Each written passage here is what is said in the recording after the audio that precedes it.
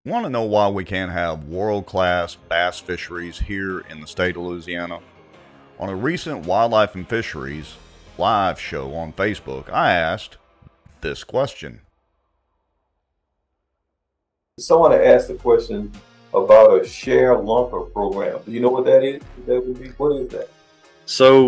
We don't have that in effect anymore. That was something that was done years ago. Logistics wasn't really working out.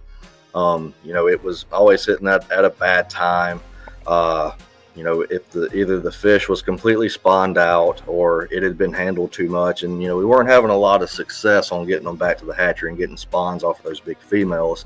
So unfortunately, that was just a program that kind of fizzled out for the hatchery years ago. But we did everything that we could trying to get eggs off of them, but by the time you get them, it's normally on the weekend, so you have to get somebody in a truck to go get them, and by the time they've been handled so much, the success just wasn't very high. Meanwhile, the state of Texas has a highly successful share lunker program, and with their success in releasing fish that they've bred for the genetics back successfully into the lake, they're pretty much kicking our ass. They're even looking into stocking trout and koi for protein.